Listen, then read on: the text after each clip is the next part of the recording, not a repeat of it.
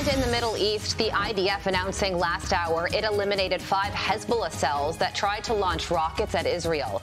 The Israeli military says it conducted its largest ground invasion into northern Gaza so far since the war with Hamas broke out. IDF tanks and infantry targeted Hamas hotspots, striking numerous terrorist cells. The soldiers are now back on Israeli soil. Officials say this operation comes ahead of the, quote, next stages of combat. Israel now says at least 224 hostages are being held by Hamas. Let's bring in Virginia Attorney General Jason Miyares and Virginia Beach Sheriff Rocky Holcomb. They're both working to donate law enforcement gear to first responders in Israel. So, Attorney General Miyares, let's talk about that. Tell us about this effort to help out.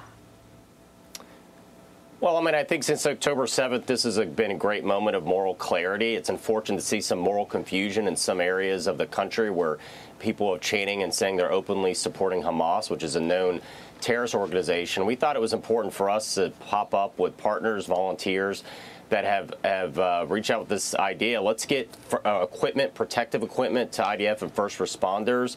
And so we went out to all of our friends, our friends in the law enforcement community, police chiefs and sheriffs, said, hey, if you have any surplus equipment, any equipment that's either unused or even slated to be destroyed, we have individuals right now that need that in Israel and team up with us to work with us to get it over. And I've been really humbled by the overwhelming response, including from my good friend Rocky Holcomb. And we've gotten so much equipment over that we're working with some volunteers and now begin the process of shipping it over, and we're excited about it. But really, this is just a moment of standing with really only the only functioning democracy in some ways in the Middle East, a thriving, pluralistic democracy that's really under attack. And again, this requires moral clarity from the West, and it's very disappointing to see some have moral confusion. Sheriff, you could have donated this gear to a number of fighters in need, yet you chose Israel. Why?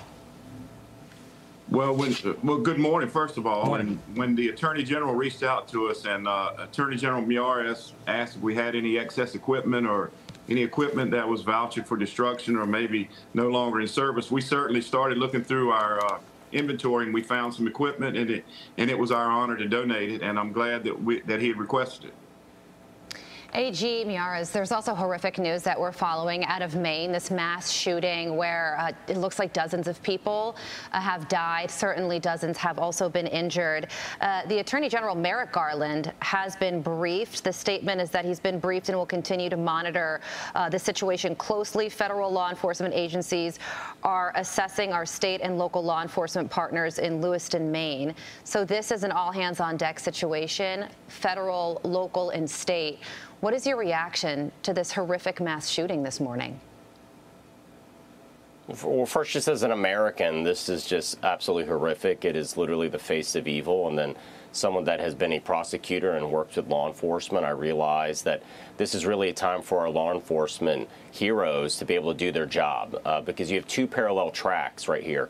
You have both to secure a crime scene, secure the evidence, make sure you're following all the chain of custody rules, but you also have a manhunt. And so you literally, this is in many ways much more complicated than some of these other instances where we are now trying to find what is still an ongoing active shooter situation. And I think that requires a huge amount of resources when you're literally doing a manhunt. I can't stress enough just the amount of resources that go on to find one individual, including one that is considered armed and dangerous. So I'm glad to see our federal partners are on the way. I do think it is wise. This doesn't necessarily just stick right there in Maine. Everybody has to be diligent, particularly in the northeastern portion of the states.